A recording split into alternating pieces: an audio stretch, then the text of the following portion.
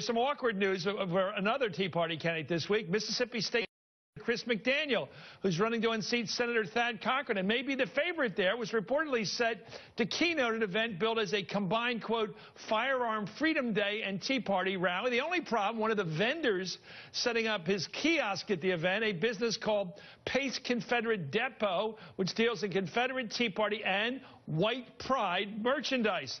McDaniel's camp says he never confirmed that he would show up at the event, but the poster for the event prominently features him along with the Pace merchandise vendor, and an event organizer told Talking Points member, by the way, that he was confirmed in February. Well, the chairman of the Republican Party in Mississippi took a swipe at McDaniel, I think fairly, telling NBC News, quote, I think he should clear it up as fast as he can. Running for the United States Senate is a very important thing, and as a party we need to always be careful and focused and serious about what our views are and what our interests are.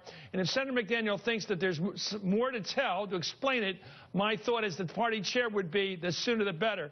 So